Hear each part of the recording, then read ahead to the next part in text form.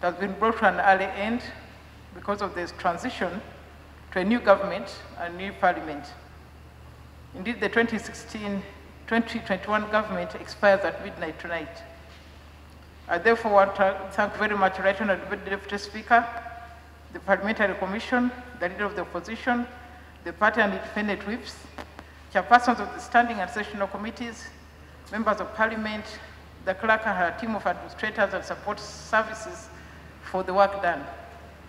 I'm particularly grateful to the members and staff for the exceptional support during this unprecedented COVID-19 pandemic, when I and the Commission have taken the risky decision to continue working on the budget for 2020-2021, despite the lockdown, curfew, and other restrictions.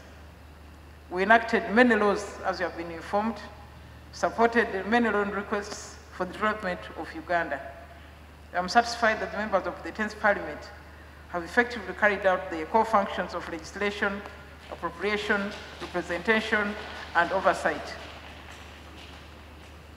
This despite the conditions of the lockdown, but also 4 months taken out of our calendar because of the presidential, parliamentary, and local government elections. And despite the high rate of attrition, the members have continued to carry out their duties. I think that members of this House can work with their heads high for a job well done.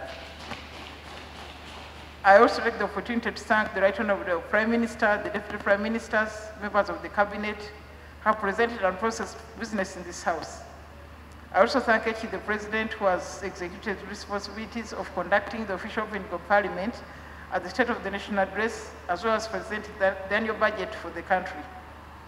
Honourable members, I want to pay tribute to the members for the work done, for the staff, and I do recall that on one occasion, when we had just started working this tent, the wind blew away our tent. The President was in Entebbe addressing us. We were here, and I wondered whether the things would not fly away and collapse the budget. But things still took place, and we were able to complete reading the budget.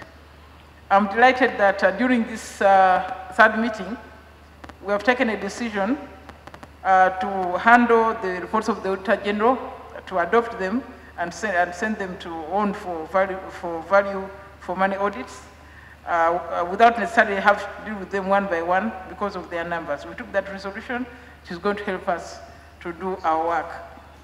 I want again to thank the clerk and her team. All this we are saying, the bills, the motions, they would not have been possible without the clerk and her team. I want to really thank you very, very much. Now, honourable members, I want to draw your attention to Rule 232 of the Rules of Procedure. It provides for lapse of business upon dissolution of the House. However, Rule 32.2 provides that the business which has lapsed will be reinstated. I therefore assure members and the citizens that under Rule 232.3, a motion will be moved in the second sitting of Parliament, of the new Parliament, to reinstate the business which has not been completed. And Rule 32.5 requires that this business must be handled in the first session of the new Parliament. So, honourable members, I would want to ask that those who are continuing the next Parliament to ensure that this work is done and completed to the satisfaction of the citizens of Uganda. Now, honourable members, we shall today adjourn the House sine die. However, I want now to read the proclamation. And it is being done because of exigencies that I don't want to go into. This is the proclamation by the Speaker of the Parliament of Uganda. Whereas Clause 3 of the Constitution provides that the term of Parliament shall be 5 years from the date of the first sitting after a general election. And whereas Article 96 of the Constitution provides that Parliament shall stand dissolved upon expiration of its term, as prescribed by Article 77 of the Constitution, noting that the first sitting of the 10th Parliament commenced on the 19th day of May 2016.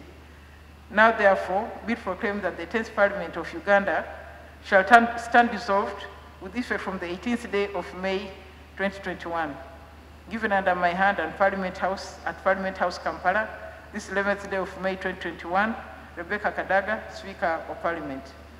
That's a proclamation. So, fingers.